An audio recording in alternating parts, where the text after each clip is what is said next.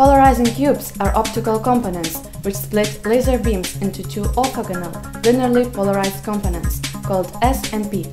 S-polarized component's polarization plane is perpendicular to plane of incidence, and S-polarized light is reflected at 90 degrees angle.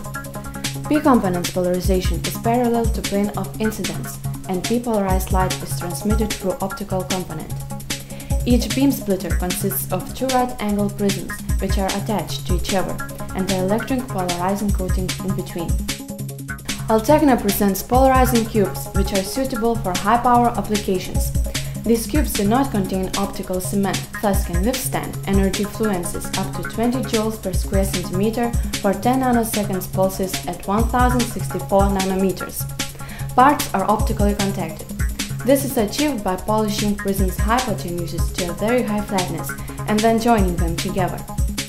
In many cases, optically contacted polarizing beam splitter cubes can replace Brewster polarizers due to higher polarization contrast. In addition, cubes are easier to mount and handle.